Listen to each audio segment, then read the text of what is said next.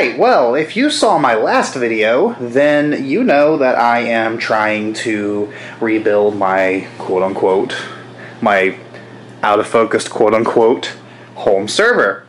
Now, this is not supposed to be a professional rig, it's not supposed to be like a real server, that's why I've got the quotes. Really, this is just a computer that I have in my house that does a lot of offloading.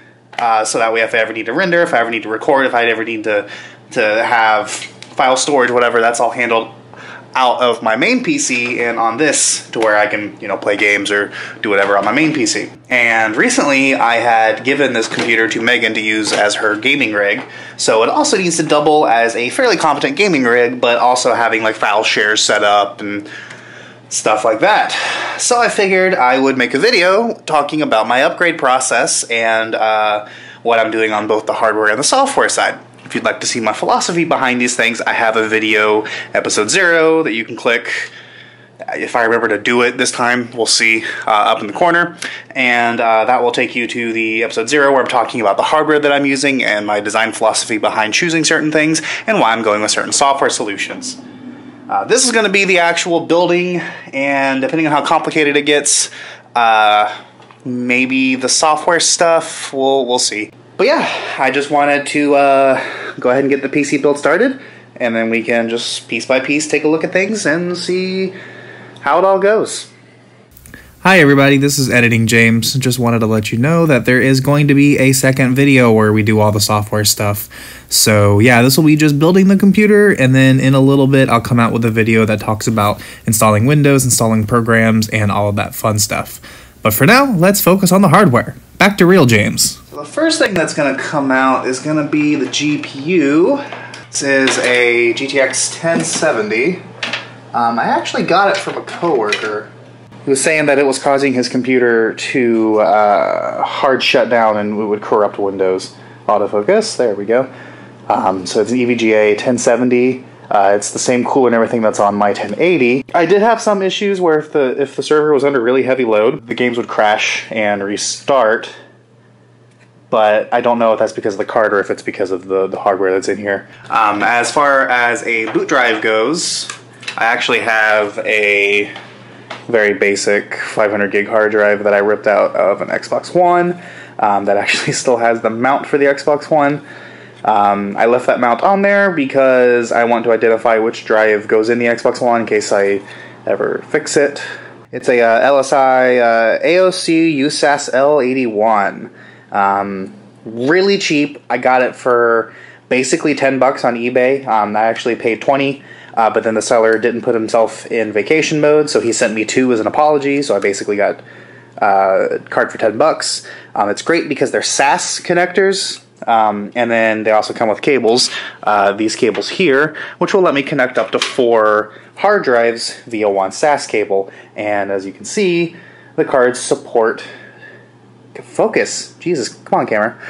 They actually support 2 SAS slots, so you can do... all kinds of fun stuff with that.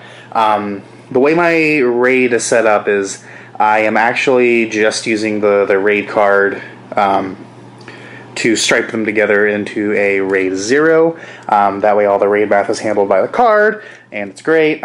These are a little finicky because you have to flash them in specific BIOS modes for them to do the thing you want them to do. Otherwise, there'll just be a bunch of hard drives available, and then you can... see them in Windows that way, but yeah, I prefer doing it this way. It also makes importing drives easier whenever you're moving Windows installations and all that fun stuff. This case, actually, this is an old Asus gaming PC. It's got an Athlon 64 in it. It had like an AGP NVIDIA card in it. It wasn't really that good, and it wasn't anything I was really interested in. But it's a nice, solid, reliable case, so I use it. The case fan is loud as crap, and it doesn't really push that much air, so it's typically unplugged. And this thing needs some dust filters really bad, but you know, it gets the job done. It's got room for 4? Jesus, yeah, okay. 4 5.25 bays, and you can put up to 7 3.5 drives in here, depending on how you do your mounting. So here are the hard drives. So there's 4 of them, 3 2TB drives and a 1 4TB drive. Yeah, I'm gonna try to keep those in if I can, and then just unscrew the board and lift that out and just put the new board in its place. Oh man, this board is filthy. Ow. I'm pretty sure I just cut myself on that heatsink. Thanks, Cooler Master. Wow, cable management in this case is no fucking joke. What the hell? Damn it, Asus. Like, I get that it was like 2006 when you made this case, but come on. Like, Packard Bell has a better cable management design than this. Okay, how many screws do I got? I gotta unplug the front panel and everything. Ugh. At least I got a beeper. So, that's a nice plus. Okay, that was smart of me. I guess at a previous time when I was messing with this, can I zoom in on that? Yeah, I guess like at a previous time I was messing with this, I just said fuck it and zip tied down all of the front panel header stuff to the front audio or the front USB connector, because I was like, fuck this, and I only wired the power switch and the reset switch. I didn't even bother wiring the HDD LED. I actually have the 4TB drive and the boot drive, the 500 gig, going directly into the motherboard as opposed to the RAID card. Just for convenience sake, I guess. It was just easier. Doesn't really matter. I think the only problem is that you can't boot Windows off of the RAID. Or you can, but you have to do something, I don't remember. So I just said fuck it and just moved on with my life. Speaking of saying fucking it and moving on with my life, I think I'm about ready to unscrew everything. Man, I wish I had my camera, like I wish I had a way to mount my camera like directly over it instead of like to the side like this.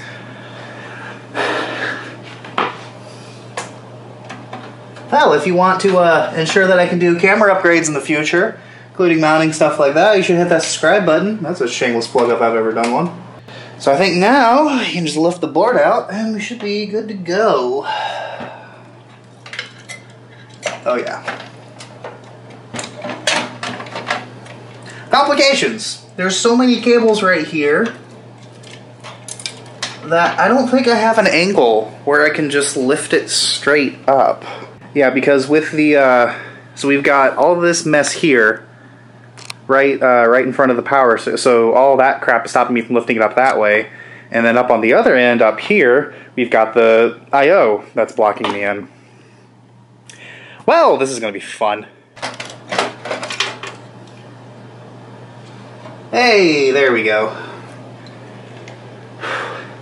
It's called not sucking at what you do, James.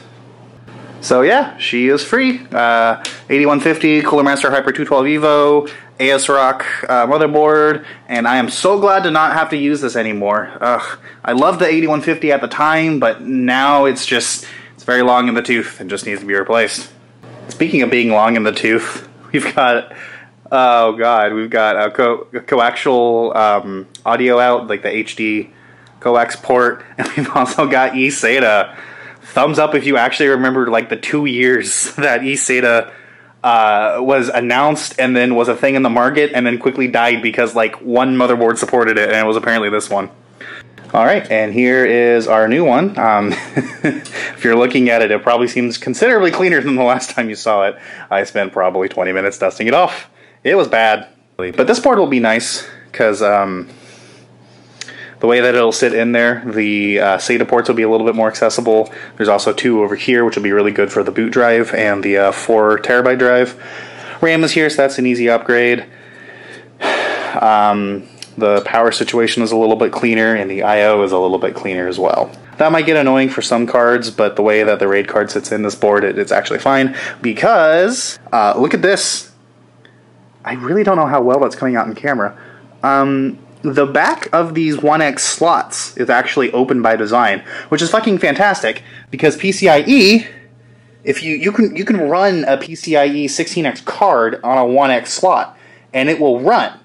It'll run really slow, but it will run at 1X speed, and it will still function. So you can, like, if you have like a 4X capture card or something, you can throw it in one of your 1X slots and it'd be fine. Which is great because if you look at the RAID card, it is a 4X slot. Or is that a 2X? That might be a 2X. Whatever, it's a size that's bigger than the 1X. And you can throw that in the 1X and it just works fine. And it doesn't affect your read-write speeds. It's great. You know what the best part about using PC parts that you've used more recently instead of some that have been sitting around in your closet for a while? I/O shields. Oh. God, I/O shields suck. They hurt. So just gently lay it down in there. Ah, these cables. Oh, they're like just barely. Just barely. The only feature that I'm going to be missing is the front panel USB 3, because obviously this case doesn't have USB 3. But otherwise, I think this will be a pretty well-featured board. Click. There's my CPU power. Oh man, my hands are too fat. No, don't need to lose weight because, you know, I'm fat, or, you know, I'm fat. No, I need to lose weight because my hands don't fucking fit between the power supply and the cooler anymore. Hashtag motivation to not suck at life. No, scratch that, just PCs. Son of a bitch. Guys, I'm having trouble getting it in. Like, I just get it right up there, and then I just push, and then it just pops right out. What am I doing wrong? I mean, like, to get it in, all you need to do is just kind of put it near the hole and just jam it in repeatedly until something sticks, right? Wow, I am, like, legitimately going to have to two-hand this. Oh, wow, I didn't even intend that one. Come on, son of a bitch. What the hell? I'm about to zip tie this thing together, because this is irritating. Hey, here's a great idea for compatibility, boss. Let's take a 4-pin connector, but then, like, make it just not work. So that way when people try to... Wait a minute. That is keyed backwards. What the fuck?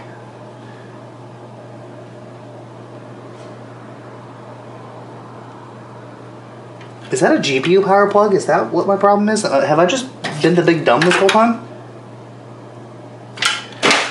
Alright, yeah. To answer everyone's questions, I'm disabled. I was using a fucking GPU 4-pin instead of the CPU 4-pin. Alright, James. It's time to quit, buddy. Megan's gonna put you in a home. Can somebody take my PC Builder card away from me? Did I get it in finally? Oh, yeah, I finally got it in. And it clicked, too. Fucking Christmas miracle. James finally gets it in for once in his goddamn life. Okay, so I had to do a minor bit of rewiring. Unfortunately, the GPU is not going to fit in this top slot because I have the drive right here. And there's just no way that I can arrange the cables for this last hard drive to make this work. So it's going to go in the second slot.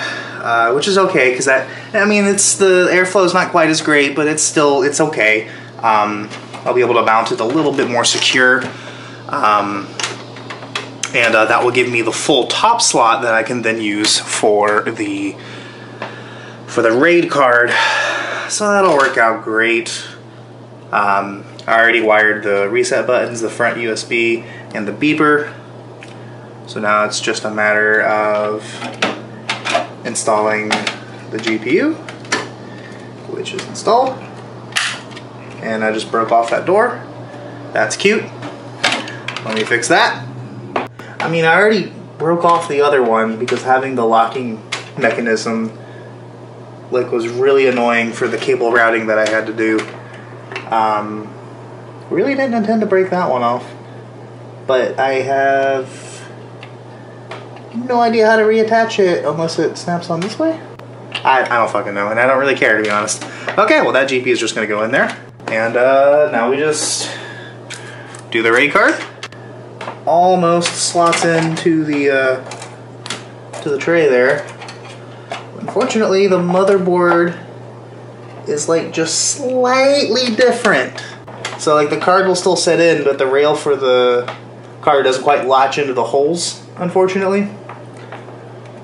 It's like a millimeter or two off. But that's okay. Cable management's kind of a bitch. And you know, I'm really not that good at it. And I really don't have the right gear to be good at it. Like, I don't have cable ties. I don't have a modular power supply. So this is how you did it in like 2004, 2005. So you just kind of shoved shit in and just hoped that it worked. I'm gonna plug this one into the bottom slot, so that way it's got a little bit more bracing against the drives. Keep the cable still. And all we need to do now is mount our boot drive, and I believe we are good to post.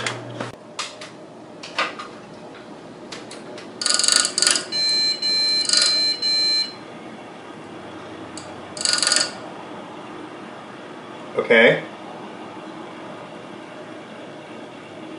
I don't know what that means. Okay, so according to the documentation on ASRock's website, 4 beeps doesn't exist. But we very clearly heard 4 beeps. Looks like I will be diving into the manual. Oh? Oh? Maybe. I was thinking about it. Raid guard's like working. No video though.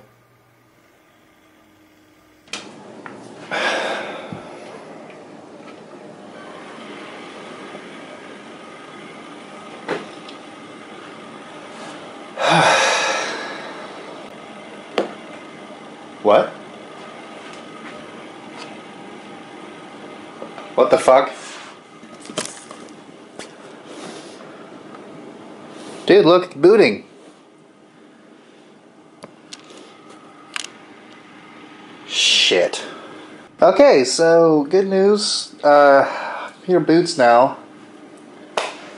Bad news is I had to take one of my RAM sticks out to do so. So I don't know if it's the slot or if it's the RAM stick. I am worried about it being the RAM stick because one of the traces is slightly scuffed. And I don't know if it's that or if it is the tray on the motherboard. But yeah, it's booting. So yeah, that RAM stick just fucking died. Awesome. Oh well, I'll replace that eventually. But we'll let's get that card ripped out and let's continue with installing Windows.